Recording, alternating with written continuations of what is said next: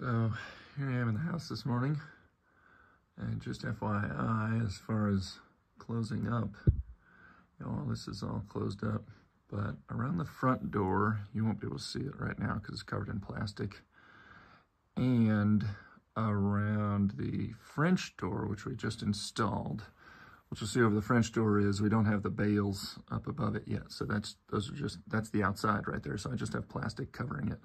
So there will be bales, there will be a shelf kind of like over this window and some bales up here. I still need to do that.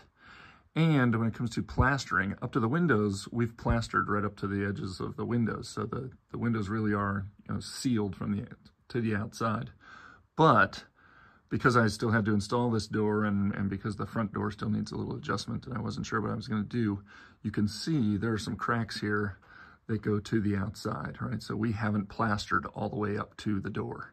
But these are some of the next things we're going to do is put bales up here and plaster all the way up to the edge of the door that will completely seal us in. So we are not completely sealed in yet. We're really close, but we've got those little gaps there and we've got this plastic here with no insulation, no bales. So I just wanted to say that because it is about just after 6 this morning. I just got up and it's about 36 degrees outside.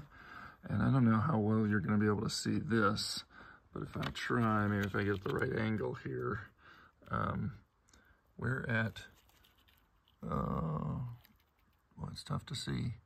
It looks to me like about, I'll move across it so you can hopefully get, it looks about 64 degrees. So it is 36 outside and it is 64 in here. So I'd say that's not too bad. It felt really warm when I walked in the door from outside. I'm dressed I'm dressed pretty warm to go outside, but when I walked in here, boy, it felt like I was putting a blanket on. So I just wanted to say that's how we're doing so far. Like I said, we're still not 100% closed up, but pretty close. So those aren't letting in a lot, but still, I assume those are affecting our temperature still a little bit. So that's, I think, pretty promising. And hopefully, I won't know this for a little while, I suppose, but a few months, I guess. But hopefully it'll do the same thing as it gets really hot, which we will as we hit 100 degrees plus. Hopefully we'll stay, the highest I've seen it go so far, now we've only been getting up to about 80 during the day, which, it's only, I guess it's April now. We've hit about 80 or so, I think. And the highest temperature I think I've seen in here is 70. And that's maybe even, going in and out of the door quite a bit, still doing some work. The door has only been in for about and the insulation up in the roof, only for about a week or so, a little over a week maybe. So I haven't gotten a chance to follow it real close yet, or a lot, but it's looking pretty promising. So hopefully it does as well with the heat and only gets up. I'm hoping that we only get up as we hit around 100 degrees or so. I'm hoping that we really only get up to about 70 in here. Now,